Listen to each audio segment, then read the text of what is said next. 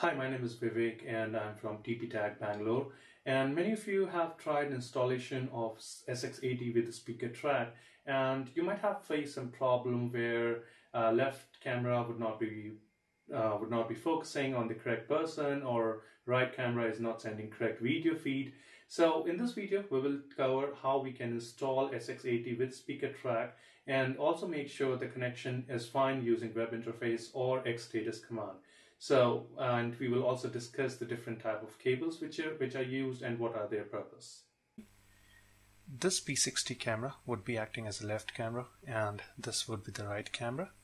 Now we will talk about the ports on the speaker track. So this is the speaker track array and power port for the both camera, first to the right and second to the left camera. Now we have to provide power to speaker track, for which we will use this port and connect to power socket. The camera control port for the camera from speaker track, and this port will help to control speaker track from the codec. Now we have two default connection from speaker track to the mic array, and now we will talk about the ports on the camera. So this is the spare P60 camera I have. So we have this RJ45 for the camera control, and we have this for power and HDMI feed from this camera.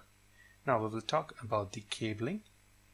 So we have two pair of cables coming up from the left camera and from the right camera. So first we will connect power. So right goes to the first DC port and second DC port will connect to the left camera. We will connect the control cable. So first we'll connect to the right camera and second network port will connect to the left camera. We will provide control to speaker track from codec. We can use network 2 or 3 port of the codec and the third port of the speaker track. Now we will connect power from outlet to the speaker track, which will power up the camera also, as well as the speaker track. Now we will talk about the HDMI connection. So first HDMI in of the codec will be connected to the right camera and second HDMI in will be connected to the left camera.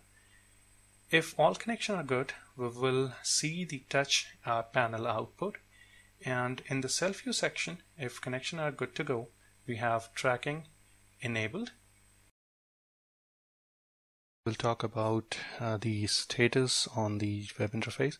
So if we go to the web interface and navigate to system status and look for speaker track, on the camera speaker track we will see that it is available and status is active.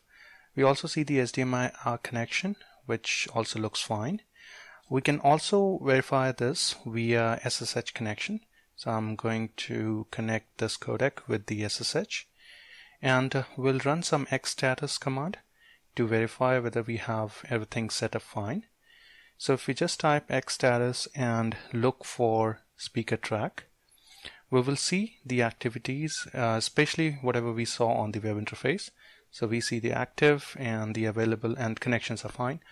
We can also verify the status of the camera as well as speaker track in the peripheral. So we'll navigate to peripherals and look for the camera status. So we have camera showing fine here, and the version, it shows the software version for both the cameras. And we also see the speaker track array status. So that means everything is good, all connections are good to go.